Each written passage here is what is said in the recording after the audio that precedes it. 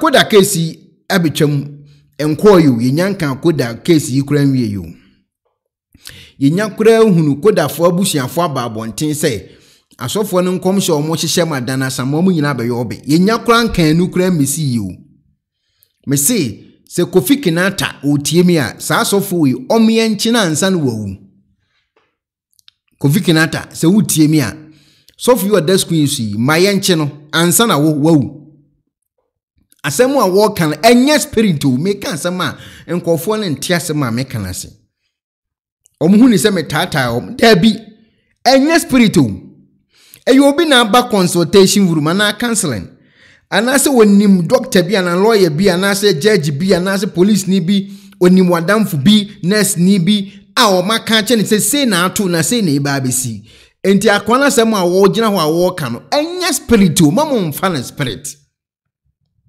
me ken kofo ntiase ade beche na atom enkosi hwe sese na unya nwuye no take action sese munsua eye shatawale kakra wate aya munsua shatawale kakra shatawale de obi beka ase ebebo ni tu ko police station oyira aye sese no obi aboni tu wansua shatawale style ni bia mubewu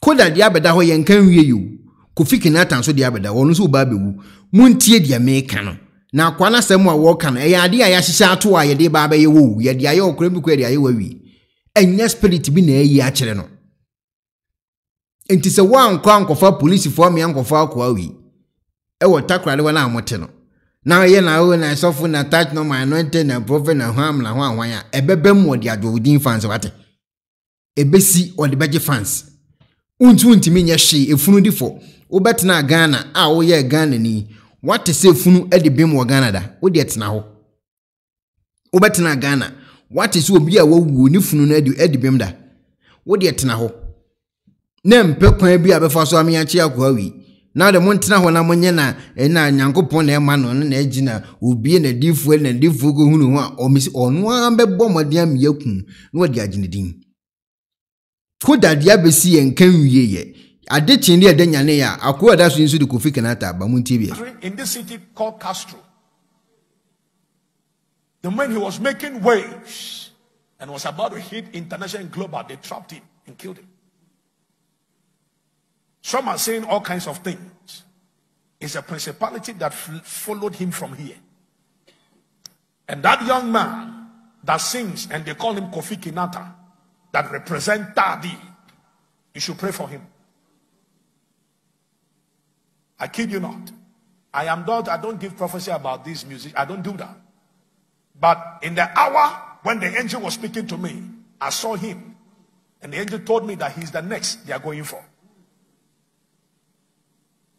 They will cut off his life premature if care is not taken. If anybody here and you are connected to him one way or the other, reach out to him. I'm not a prophet. I'm not looking for fame. I don't need him for anything. But reach out to him and tell him that this is what PG1 said and that he needs to be prayed for. We need to secure him very well. Otherwise, the same thing that happened to Castro, not the same way, in another way. Because I have seen him come here every year for a show, and the spirit of the land is agitated. So we need to pray for him. Anybody here, you know him one way or the other, reach out to him. Find a way. Somebody knows him here? Somebody knows Kofi Kinaa? In a way, you? What is the relationship? Or you want into the same area, so you have his contact. So see Lionel or Pastor Aaron and arrange it and pass the information so that I would direct us what to be done for him, so he can cut out the locally reign and break into international. The moment international tries to come in for him, they will cut him off. So the gate for stardom is also mandated by principality. Okay. Kofi Kinaa ene na busuafo nti de meka yi pa. Ana modi no mabidi agro. Oto da bia. Modi no mabidi agro ma fa na spirit sa na atomo. Akwa wi ogina ho ya wo kasai. Spirit bia meka ahwenkire no. Eyade a wonim. O say en city se Castro de no. in another way. Miss Wonim the Ababa to Anna Wonim the Ato. Obia man information with Jinagon. The war cano, and yes, spirit be near baby, then be a chena quacheneshe. Obia man information. Information nipandia man on ebebabeto. Enti no se friend one show kwan be fashion na hwan me se mun konko fa akwa no yesa moti hwa mo de hia okoba mamunya bidie no mbete se fon na akwa ndi agine din mo beti afon o de bagine din me na me ka kire obeka se bi ago na bidi enti Kofi Kinaa eni na busuafo enkom report ma police na police fo nkochi akwa wi se de shatawale de no ye na ne ho ato na unwie no munye the same format na munkofa akwa yi oda school yi mu fani wiya na mama police fo amana sensan krata ne ade na mo ho ato nyesa wo bewu enye spirit bi na ebeku o na spiritual children fo ni bete ho ni police fo ho masa me so omuni omu na ye adwuma o me husi amekan kofo bete ase omuni omu na ye adwuma information bi omode ba bia no eye no kore onim wate obi ayi a kire no ya man details ni nyina de asi onim enti nyese spirit bi na bi ya kire no enti Kofi Kinaa emfa spirit fa physical akwa no ogina ho no o physical fa asam physical na di nkan report ma police na police fo mbrem na wabusuafo mbrem enyesa said the war can say Castro de na esi na wo de na ntisa na ho ahwan no ebeto nso etoa enye spirit eye wo kwase na agi udwan wantie futu ana de beto na ato sa ne bekọ akoto enti Kofi Kinaa busuafo enteki action ho.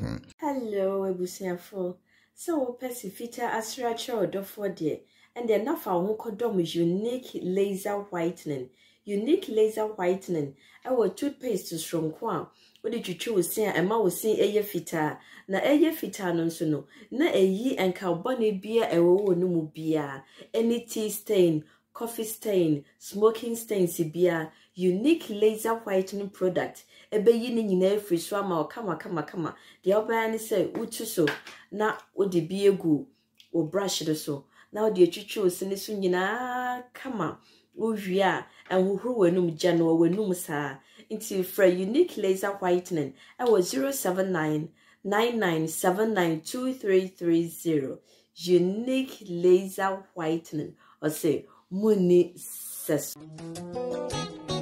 Penifo se bibiro wi asenti ne da ne atopno na ne pabone fonti e wo se wo bambo hu hia na ne papa mu de Pro Technologies ana me kan fama wo ane Pro Technologies. We are specialized in both sales and installation of CCTV cameras. Yeton, esa install CCTV cameras in the South Ghana and NASA brochure now ufio Ghana. Now pursue CCTV camera installation. We need Pro Technologies and in South. We get CCTV camera installation, electric fence, automated gate, access control, video doorbell, and our intercom, and our satellite TV, home theater, so upebiato, and our water, and our pesebe install them out. Pro Technologies and our software. Na shenenso. Say Fidya nyina from America Buchimem. And this and papa na pedia. Man yene ho. Na ne bo anso da form. Make sure you know the web Buchimem ha. Any a branch e wo Ghana. Ye ni mo bra wo bre. Into sika fire nsem. Se fanya japade ma wo Ghana. Wo da. Na ne tenese. Yes general construction. So web Buchire na peso si fi o Ghana. E dan plan bi o peso si. Se wa sha se dada. Ana afi na peso si. Plan bia ye besi ama eno echi so here solar power ana bamba ho nsensem bi ade woni ye ni nsawoso ne esanso ye smart home abefo fidie bi apese hye e wo fie ana watwuma mo de ma wo woni ye ni nsawoso we are just a call away ne esanso wadan de ma han ana ofre brochire bedu Ghana na wo pe full house room ana apartment ahan for short term ana long term ye be ma obiane border form na bamba ho nsem de manwene ho enna ye interior decoration so wasi fie na wie ana yasu fie na ma no yes sign decoration ye besiese odi ana office so e dia ma no e so tom fidie bi na wo hokun fa so install ana ne settings ye beye e dia ma e wo Ghana wo behu yen wo mira ofra denta e di wani ache dodowa wo behu ye e wo ahie ye ne Emerlin Pharmacy e na wo the same building. For information or WhatsApp 401-7570-300 and a +401-6992-254. Pro Technologies. We have the solutions for your security and home entertainment needs at affordable prices.